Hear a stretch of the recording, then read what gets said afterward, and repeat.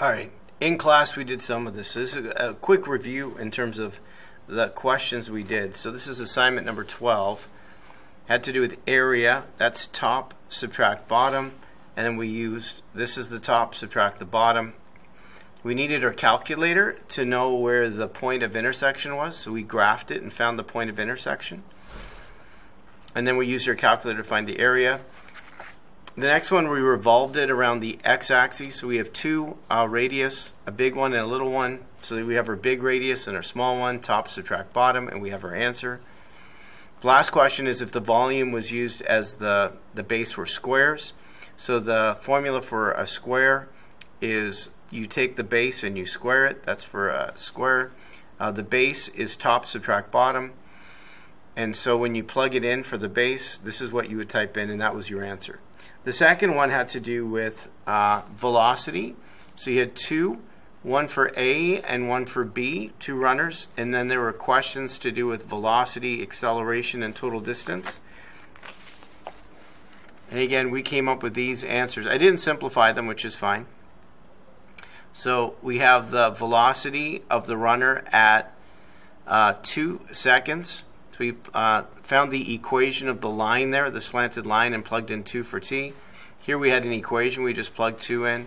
We took the derivative for this one. This is the quotient rule.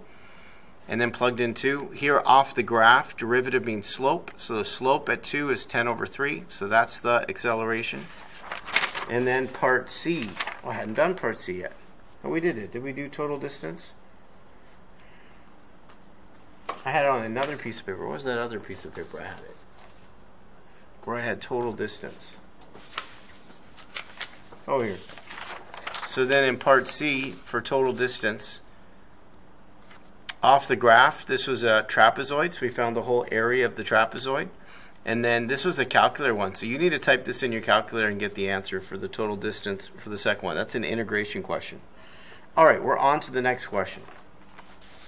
The figure at the right shows the graph of a derivative from -7 to 7.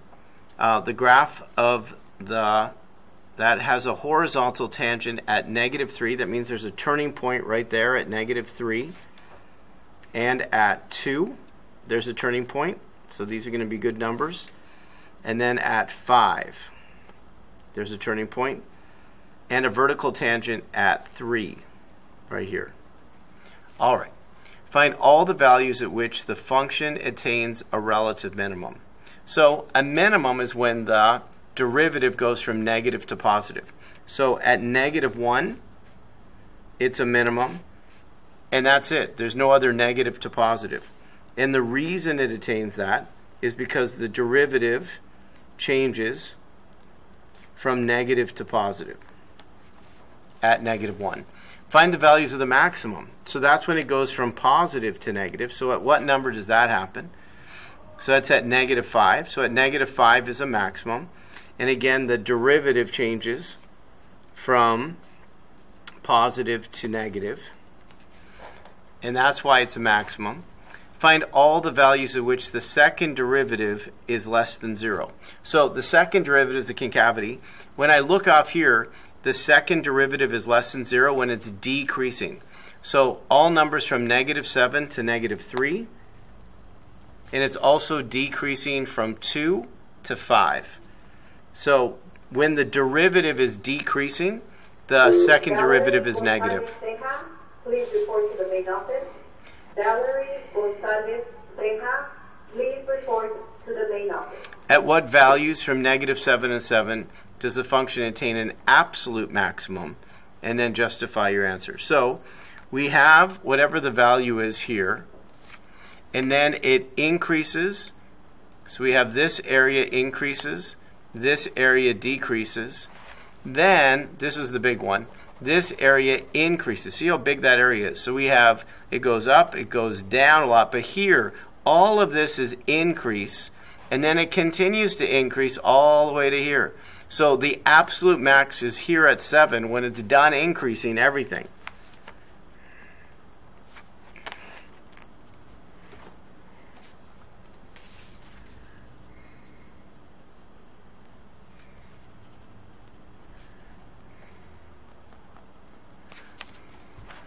And we can talk about all the area, right? All the things in terms of that, in terms of what's happening. Okay, turn the page. We might need a calculator here. Water is being pumped underground tank at a constant rate of 8 gallons per minute. Water leaks out at a rate of that. So water is being pumped into it at a constant rate. So I'm going to have two equations here. So one, I'm going to go entering, and it's a constant, just 8. That's the rate going in. And then leaving, that leaking, is the square root of t plus 1.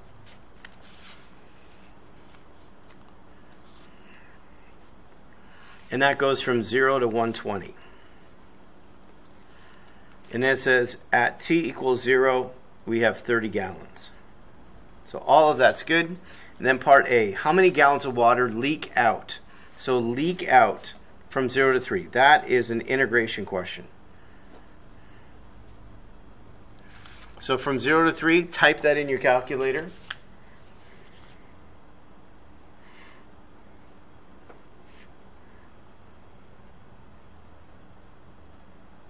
And you get negative 4.667 gallons. And the reason that it's negative is because that's the water that's being lost. Part B.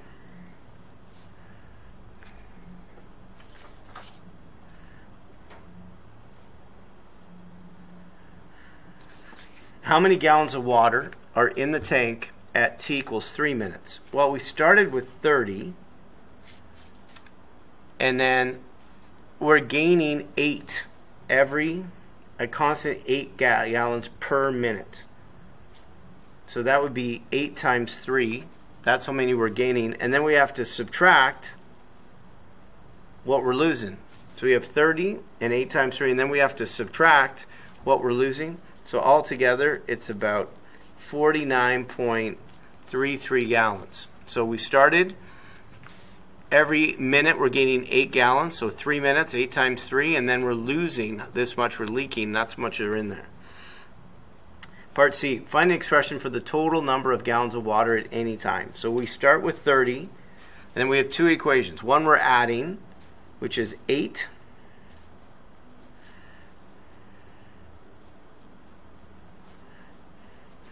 And then one that we're subtracting. The one that's leaking, that's subtract.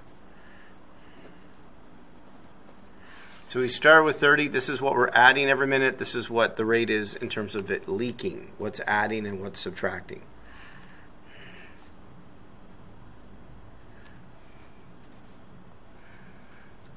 Then it says, for part D, at what time is the amount of water a maximum?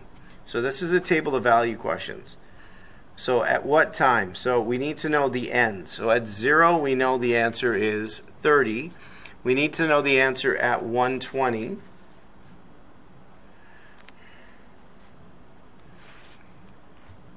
So if I plug in 120 for t, use your calculator.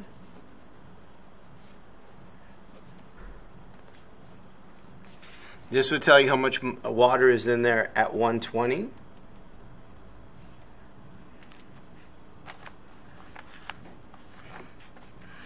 I can tell you right now that that's going to be a minimum. And then we need to take the derivative of this. So whatever this equation is, how much there is, you can, so we'll call it A at t, right? It said that in the question. We need to take the derivative of that and make it equal to 0, right? To know the maximum. So the derivative of 30 is 0. The derivative in this, they cross out and you just plug in. So it's 8t. And the same thing here. The derivative is crossed out and you just plug in and it's t plus the square root of t plus 1. Or minus, I mean, because we're subtracting. Make that equal to 0, and then that's what we would solve.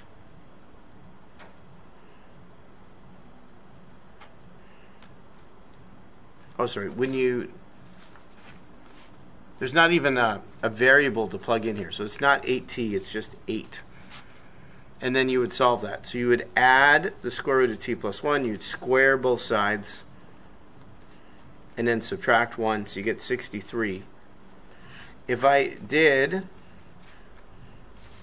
I can see that at 63, when I plug it into the derivative, so if I plug in positive 1, it's a positive. If I plug in like 80 or 90 or 100, this is going to be bigger than this, so it'll be a negative. So there's a maximum number of water at 63 minutes.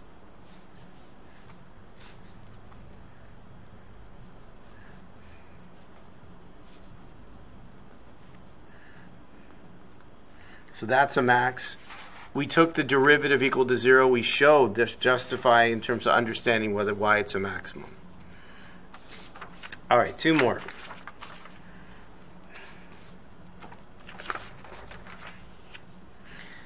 Next question. You're given an equation that we're probably going to have to take the derivative implicitly. So the question is, show that the derivative is what it says. So can you take the derivative implicitly? This is the product rule. The first times the derivative of the second, and it needs a hook, plus the second times the derivative of the first, which is times 1. Then we do it again for the next one. So the first times the derivative of the second, which is 1, but it needs a y prime, plus the second times the derivative of the first, and then the derivative of 6 is 0. So factor out a y prime out of 2xy and out of negative x cubed. So both of those down. And then we're going to subtract y squared, and we're going to add 3x squared y, and then we're going to divide.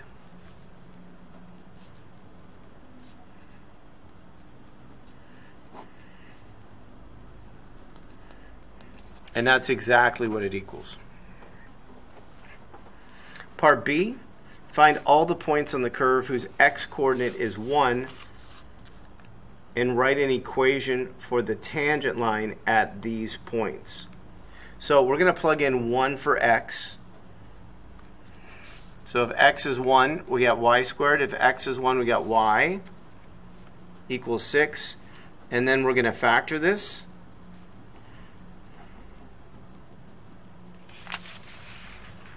And then the two answers are positive 3 and negative 2.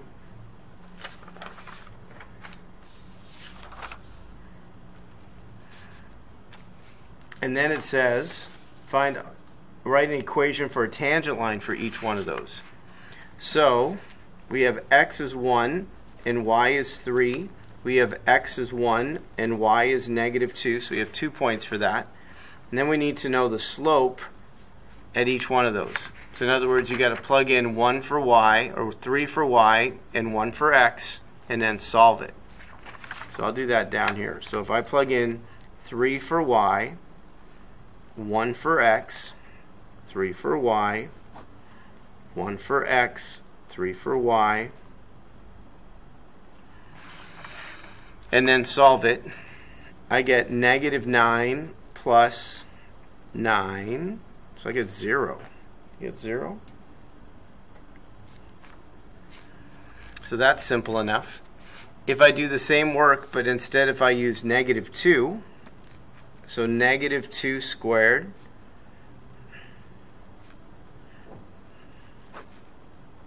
and I plug in, let's see what that answer is. So wherever there, I put in negative 2. That's 4, that's negative 4. This is negative 6. This is negative 4 and negative 1. That's negative 5. So I get negative 10 over negative 5. So I get 2. Yeah. So I found the slope using those points. So the first equation is going to be, so at 1, 3, the equation is y equals, the slope is 0, so it's a 0 times, which is what it is. So ultimately it's just y equals 3. And then the second point is at 1, negative 2. So it's y equals, and the slope is 2. And then it's x minus 1 minus 2. So you have your 2 equations. Part C, find the x-coordinate of each point on the curve where the tangent line is vertical. So the tangent line is vertical when the derivative is undefined. So it's only the denominator that we need to worry about. So if I look at the denominator, when is the denominator equal to 0?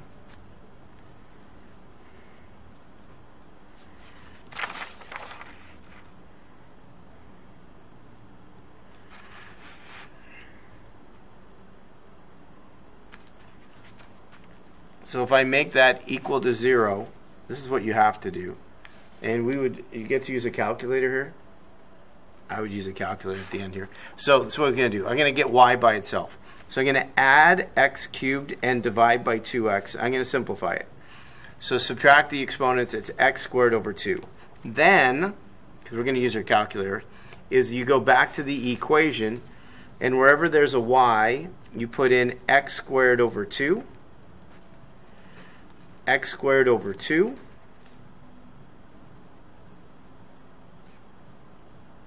Let's try that again. Here. Let's do it right here. So I have this equation.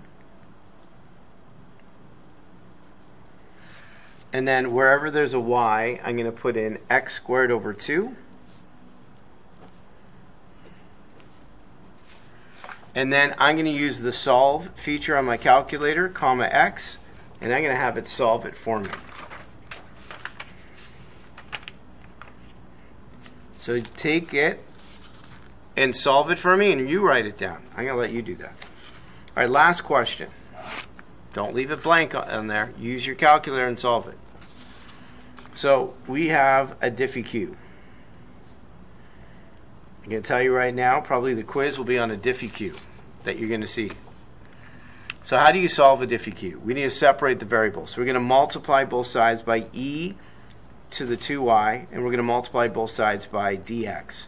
So do you have that simple algebra skill, right? We're going to integrate. So to integrate this, the hook is 2, so I need a 1/2.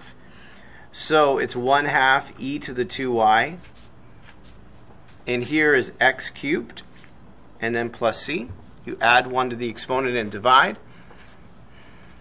And then I need to be able to solve for y. Now, do they give you a point? So the point is 0 and 1/2. So at any time I can do that. So let's plug it in right now. So where there's a y, I'm going to plug again 1/2. And then x is 0, and then I'm going to solve it. So 2 times 1/2 is just 1. So this is 1/2 e. That's what c equals.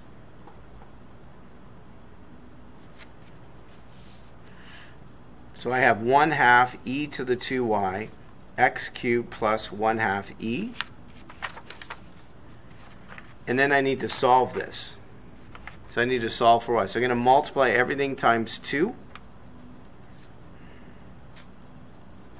So 2 times 1/2. So I multiplied everything times 2.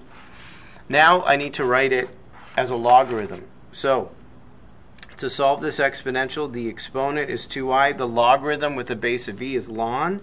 And then inside is 2x cubed plus e. And then the last step is to divide. And you have your equation.